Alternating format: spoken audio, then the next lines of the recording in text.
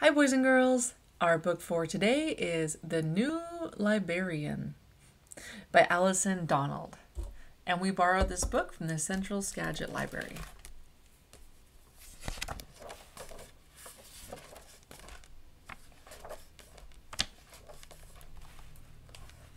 It was almost story time. The children were ready. Dee couldn't wait. "Isn't it time?" she asked, but no one answered. Jack looked around. "Our librarian isn't here," he said. "Maybe she's just late," said Dee. "Miss Merriweather is never late," said Kenzie. "Then she's missing," said Dee. "Let's go find her." "Look, a clue. Footprints," said Dee. "They aren't grown-up footprints," said Jack.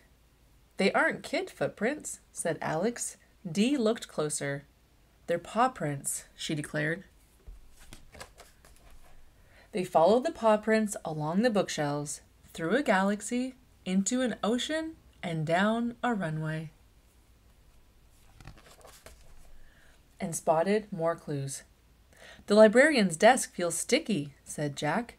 "These books are shredded and torn," said Dee.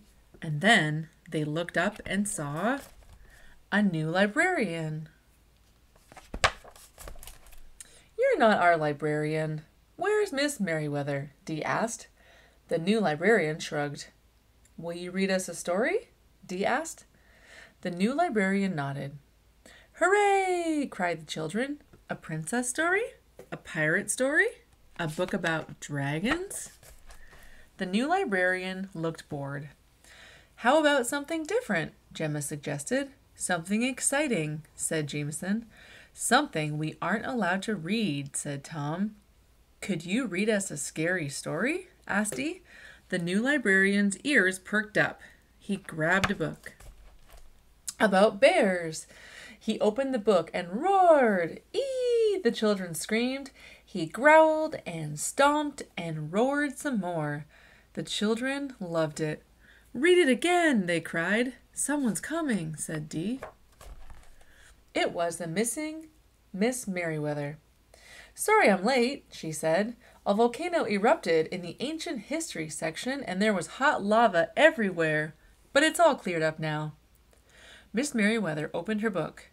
"Today's story is Goldilocks and the Three Bears." "Ooh, we love bear stories," Dee exclaimed.